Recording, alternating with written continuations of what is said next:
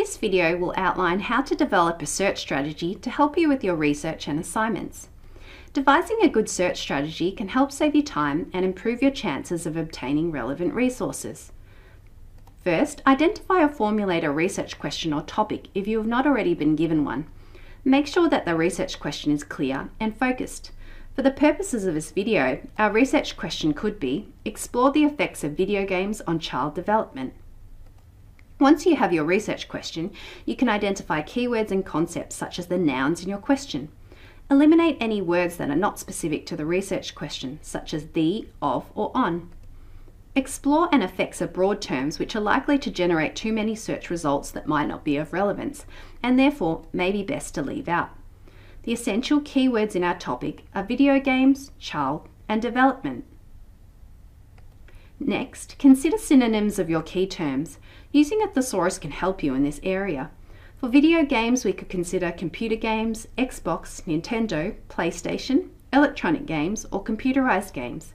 For development, another term may be growth, and for child, words such as kid, children, and childhood.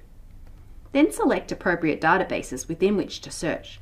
When choosing databases, consider factors such as the topics and subjects covered and the material types provided. For our topic, we could consider searching databases such as the Education Resource Information Centre and Education Source on the EBSCOhost platform. Boolean operators can assist you with your search. Using the term AND searches the database for all of the specified keywords. Using OR searches for either of the specified keywords and helps you to group similar keywords together. And using NOT eliminates the keyword specified.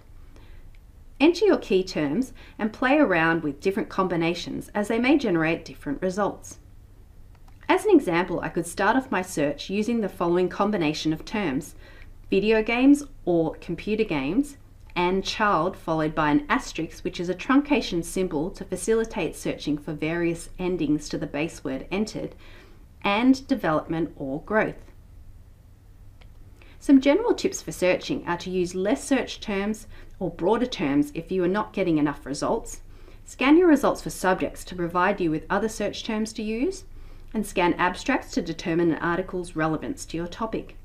Some databases will allow truncation, which allows you to enter the base of the word and the truncation symbol, such as an asterisk, to broaden your search to include different word endings and spellings. For example, entering child followed by an asterisk could return results for child, childs, children, childhood, and more.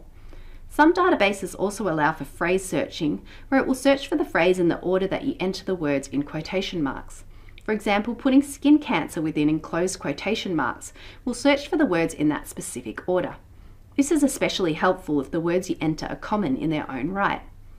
Consider if the databases you are using allow for wildcards, whereby a character such as a hash or question mark can substitute for another character or number of characters. For example, entering orthopedic with a hash before the E can bring up results for both spellings of the word, one with the A and the other without it.